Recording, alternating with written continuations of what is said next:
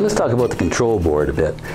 This is the brains of the whole system, and it controls everything within the stove, when the motors come on and when the auger turns and when to shut it off and all those kind of things. So the first thing, of course, is the on-off button. So we're going to push the on-off button now, and it's going to go into a startup mode.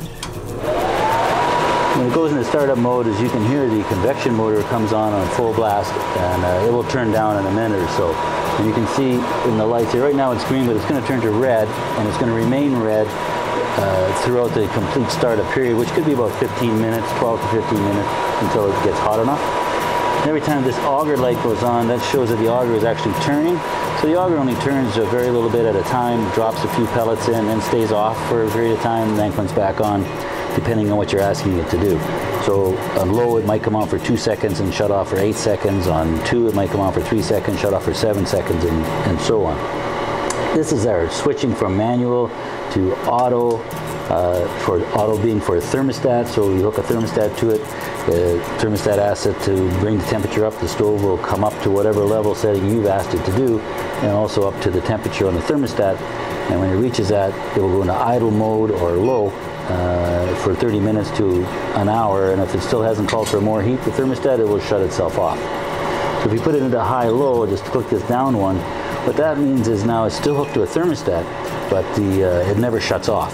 So it will do the same things as it did with the auto, as far as going down to idle and whatnot, but it won't shut off. It'll just go down to idle, come back up when the thermostat wants more heat. This is a good thing to have when it's in the cold winter, and just to keep the stove running, so that the steel door we talked about, the heavy steel door, the extra heat chambers, and the thick steel inside all remain hot, so you'll get more efficiencies out of the stove when it's really cold outside, because it won't be off for very long. And on auto, spring and fall, when it's warm out, so the stove might shut off for 2-3 hours at a time, then it's going to be more advantageous to you to leave it in auto. And if you don't have a thermostat, you put it in manual, and you can set the level of heating over here as to what level you want. And you can see on this one here, we're on low, so I'm going to move it 1 is to 2, 3, 4, and 5. So as we talked about earlier, this is going to drop more pellets in, the auger's going to turn on more, or if you're comparing it to a car, you're going to step on the gas real hard, and you're going to use up more fuel. So during the startup mode, although these lights work, they really don't do anything until the stove's gotten up to temperature. You've got a room fan here. This button allows us to adjust the convection fan, so either high or low. It will do it on its own too, but if you want it higher, for instance, you push it, and you can hear that it picks up to high right away.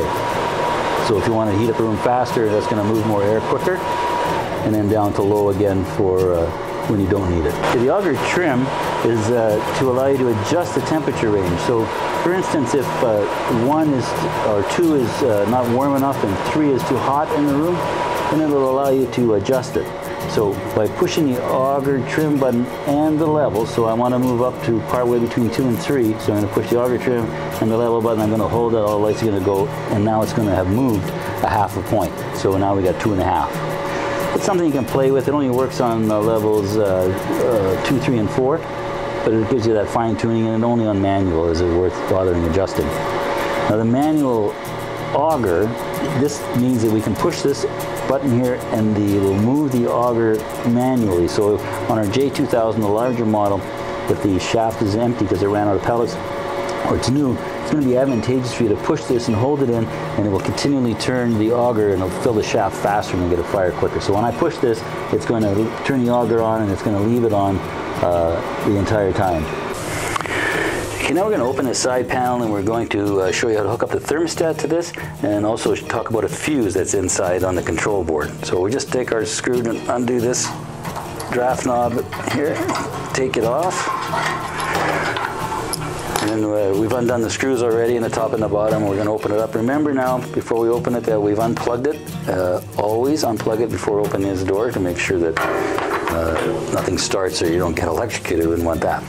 So to hook up the thermostat, this is the thermostat block here, the blue block. So inside here on this side of it is the 2 holes. Your thermostat wires will come through the back of the stove.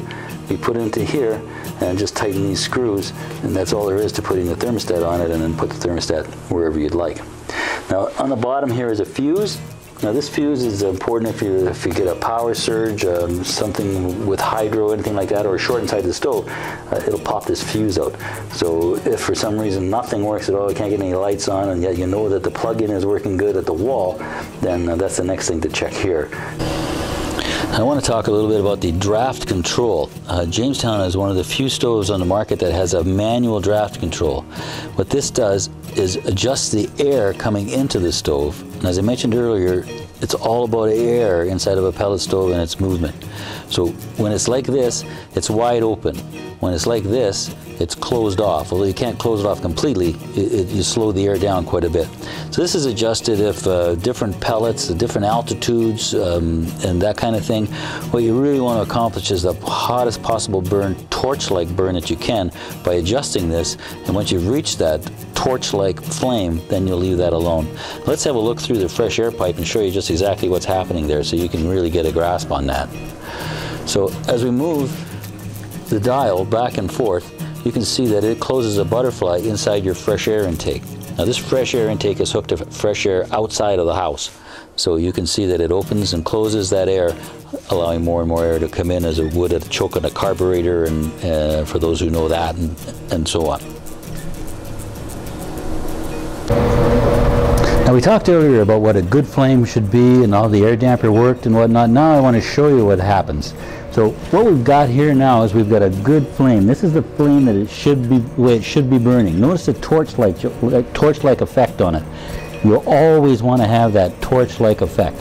If it gets lazy or if it gets sloppy, kind of like this is called a lazy flame. So what I've done is I blocked the air off of it. So that's what would happen if the stove gets dirty, or the outside of it gets dirty, the pipes get dirty, the fire pot gets plugged, any of that kind of thing. This is what's going to happen.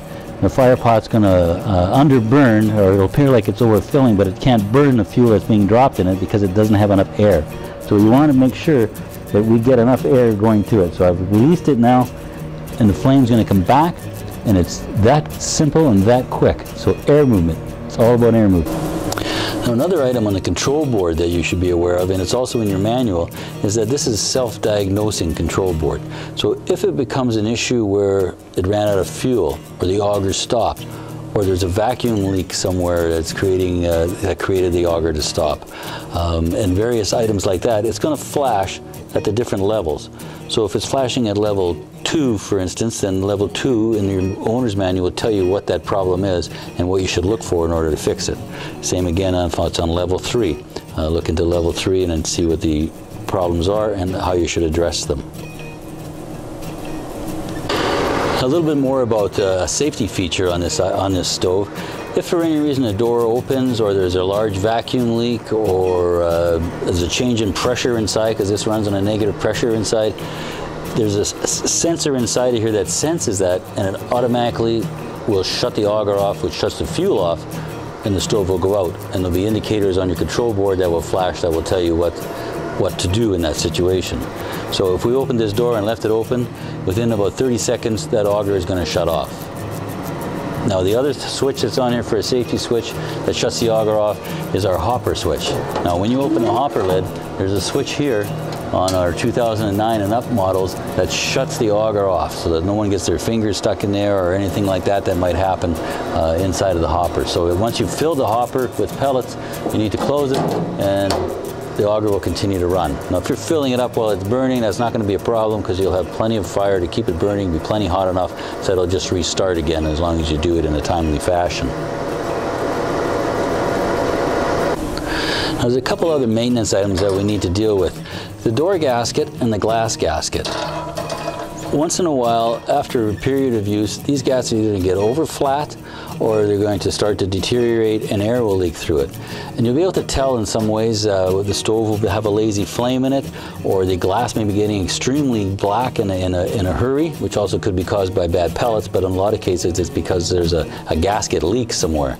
So again, because it runs on negative pressure, we want the unit to be tight inside of the firebox, so these gaskets may need to be replaced. And you can call us and we'll be happy, or your dealer will be happy to look after you.